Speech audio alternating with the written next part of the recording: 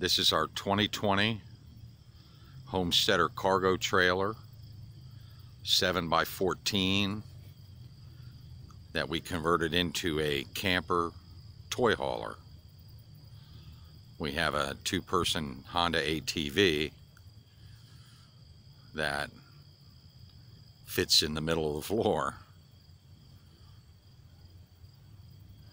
Dual propane tanks. This camper runs primarily on gas, propane gas, and low voltage.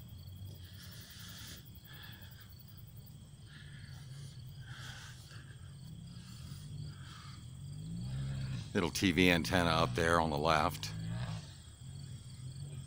Radio antenna there on the right. This little generator is all I really need for most of the time, just to run the power converter to recharge the batteries. I have a Honda 2200 that I use when we absolutely need air conditioning. Gas electric water heater.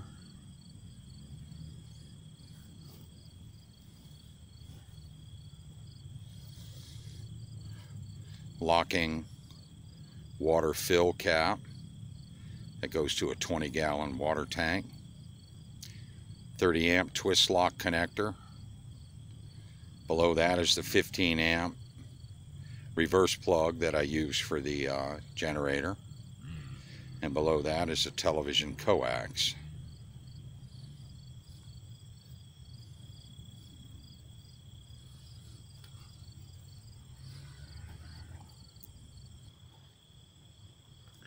The rear ramp door is where we prefer to be, as opposed to the side of the camper. So we have an ARB bag awning, very easy to put out with the two of us.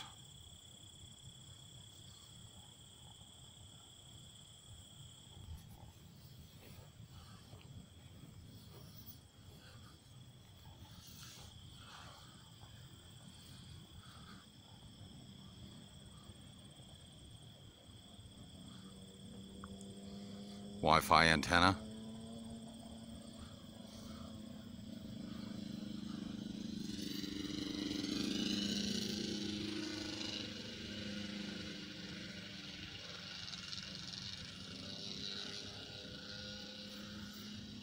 That's the locking cap for the water fill for the other 20-gallon water tank. And a quick disconnect garden hose.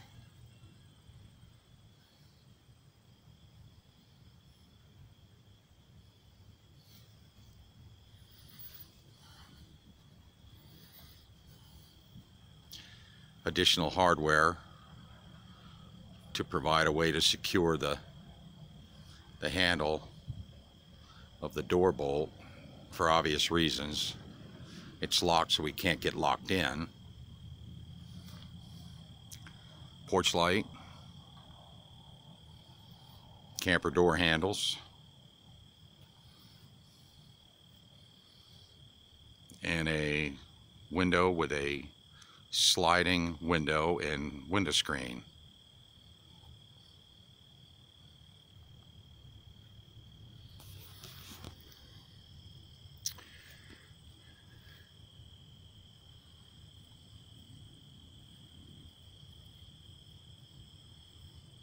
That's the pantry, we call it.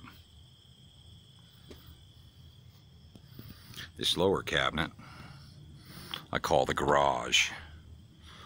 The door opens to the left, so when I'm outside the trailer door I can grab stuff. It's about all the storage I got. Fire extinguisher. Little cubby hole here where all the first aid stuff is.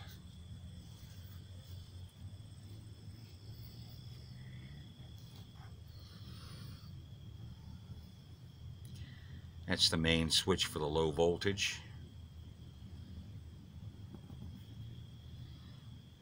That is a 40 amp breaker that protects the low voltage system.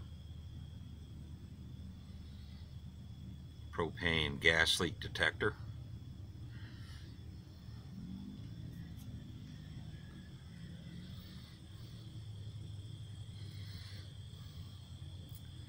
The low voltage switch panel. The switch panel I got from Amazon has USB ports as well. And a switch for the little porch light.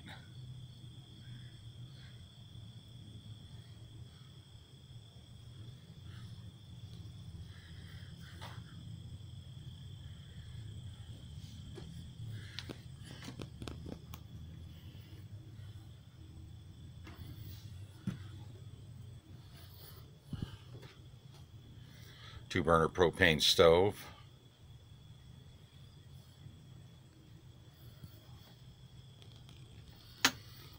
Another low voltage switch panel. This switch operates the light above the sink.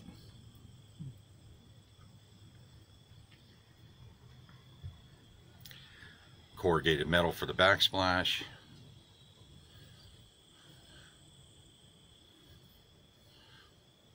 Three-inch flexible tubing. That's the chimney for the three-way refrigerator. The refrigerator primarily runs off of gas.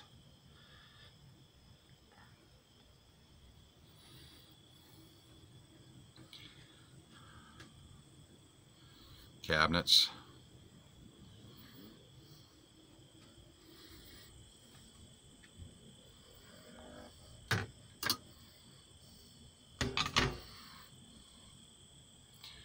Back in here there's a GFI 120 volt outlet that when I am hooked up to shore power, we can use the coffee pot and the toaster back in there.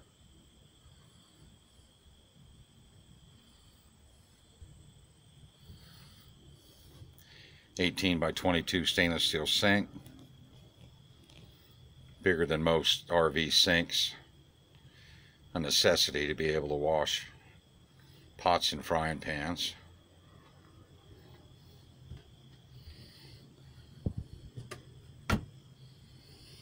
Again, that's a three-way RV refrigerator. Runs off propane, 120 volts or 12 volts.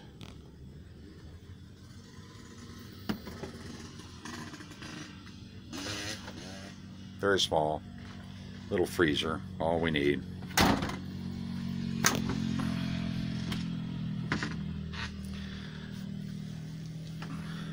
The 120 volt breaker box, and I have the waste line from the sink passing through the floor of the camper, and it drains into the 10-gallon blue wastewater tank, the 10-gallon type that has the wheels on it that you can roll up underneath your camper. I used all braided lines for water and gas.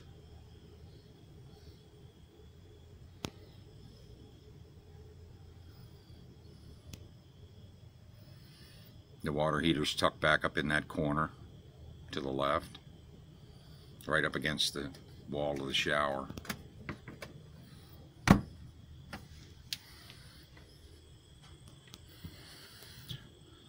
The shower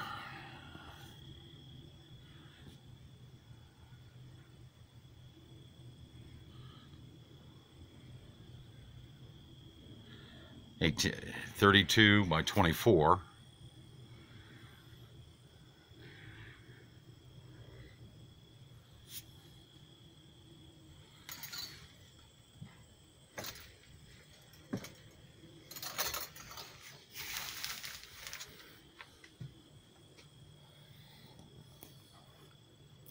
Of course, it's the home for the porta potty.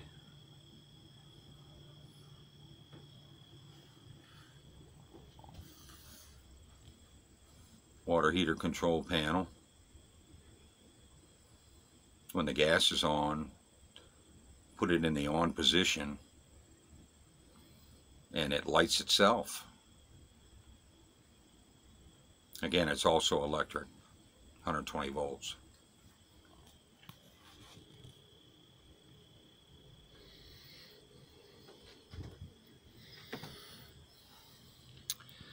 This we call the closet. Upper cabinet, drawer, lower cabinet.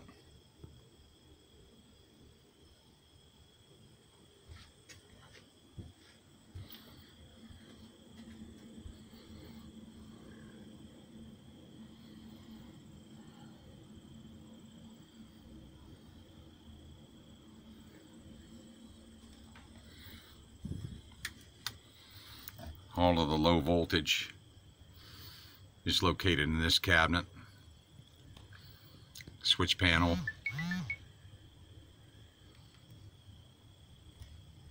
fuse panel, a little bit of Velcro, and a piece of carpet.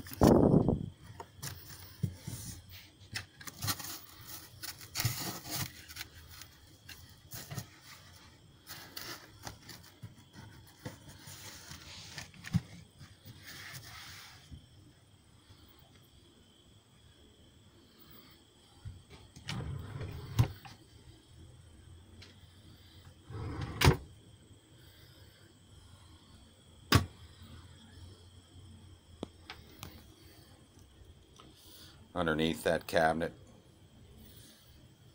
the power converter.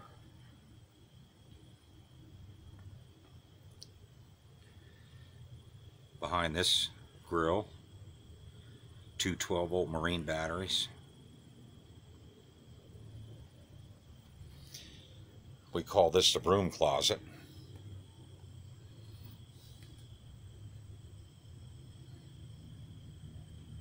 $750-watt power inverter in there. It runs a little vacuum. That's all I needed for that. The little vacuum, the broom, brush, and dustpan.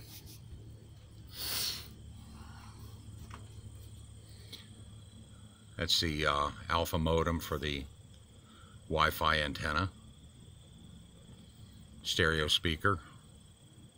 Smoke detector.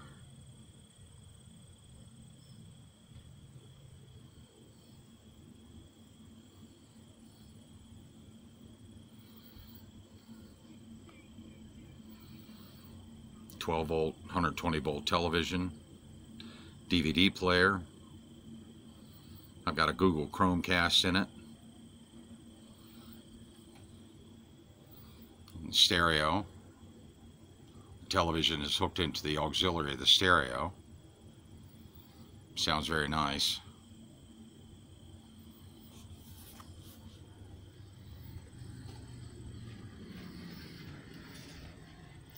So I have bunks like this on both sides. The floor is open for the ATV.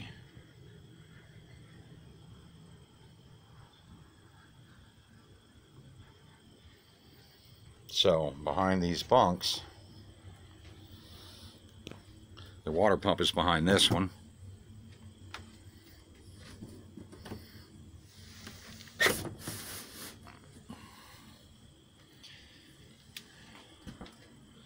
$20-gallon water tank.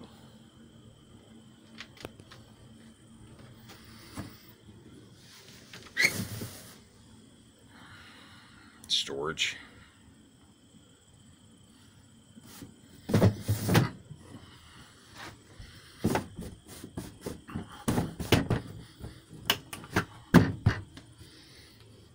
There's another 20-gallon water tank under there.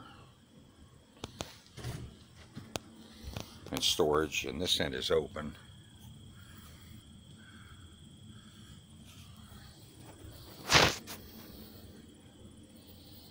Mr. Buddy heater we have yet to need. Next spring I'm putting an RV heater in here. I've already installed the thermostat on the wall and run the wire. It's just a matter of getting the heater. So we have two 2-foot by 6-foot bunks.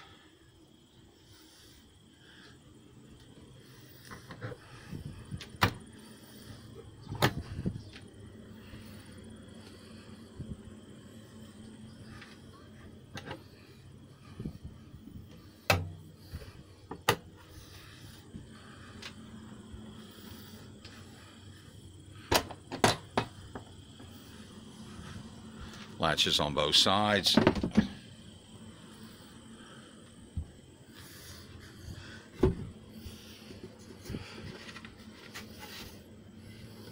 Little headboards to keep the pillows from falling off.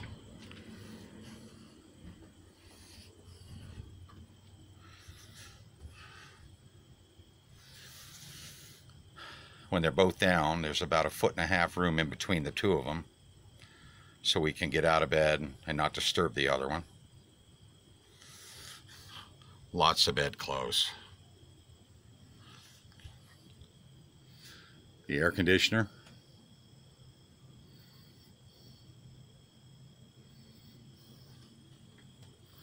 Helmet stowage.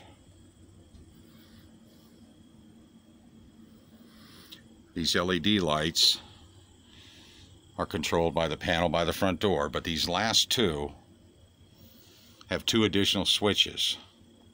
The main switch by the front door, turned on, energizes the 2 switches that are on this wall down by the bed, to where we have control of these 2 lights individually after we've gone to bed. Max air fan, remote control.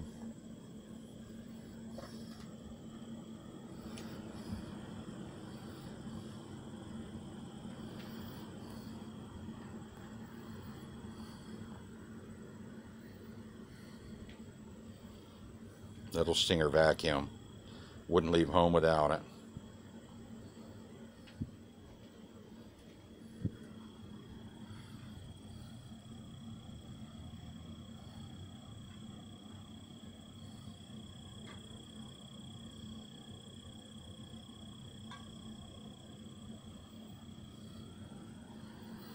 I'd like to thank everybody on YouTube that posted videos of their cargo camper conversions.